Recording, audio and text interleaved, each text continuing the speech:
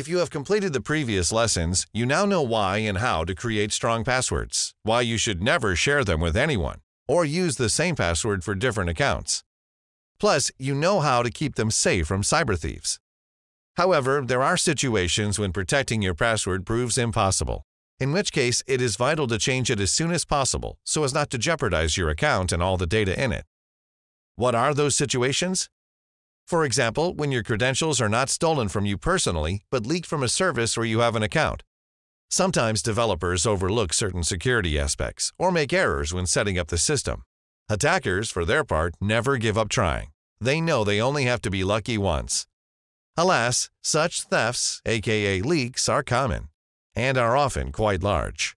One of the biggest and most high-profile occurred in 2013 when hackers gained access to more than 2 billion Yahoo Mail accounts. Leaks have also hit the databases of well-known services like LinkedIn and Dropbox. That is, a famous name is no guarantee of security. Such database records often show up for sale on the black market later, while the victim company itself may not immediately realize it has been hacked. Likewise, the hackers do not always seek to hijack the affected account straight away, and sometimes that is not their goal at all.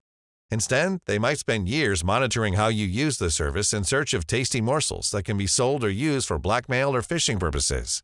Or they could use your account to distribute malware or spam. For this, they don't need to change the password, and you may not even know that you have a squatter in your account. So, it's important to detect leaks as soon as possible in order to take action. How? First off, read emails carefully. Big-name services with a reputation and more to protect try to inform affected users of incidents as early as possible. So don't dismiss requests to change your password. It's in your own interest to do so. And don't forget that it is better not to follow a link in an email, but to enter the website address manually. That way you will guard against potential phishing. Scammers like to send emails in the name of well-known sites with fake password change requests in an attempt to find out your current password. However, not all services are equally responsible. Some may put off notifying users, try to hide a leak, or simply not know about it themselves. An additional source of information can be messages from cybersecurity experts monitoring the appearance of account credentials on the black market. But there are many such experts, and they sometimes write in their own professional jargon. That said, most of the information will have nothing to do with you. To make it easier for you to learn about leaks as well as other cybersecurity issues, we created a special notification service for Kaspersky Security Cloud. Our experts monitor all leaks and hacks, while the solution identifies the ones of relevance to you personally and sends notifications only about them. These messages describe what happened, what the risk is, and what needs to be done in clear and simple terms. They ensure that you change the password promptly, remain permanently alert, and do not swallow the bait of scammers trying to exploit stolen information. Where possible, it is also better to protect accounts with two-factor authentication.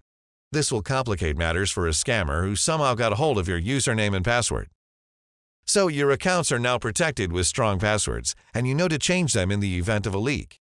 Cybercriminals will not be able to get inside and learn things you'd rather keep private. Now it's time to find out if you yourself are revealing more than you should.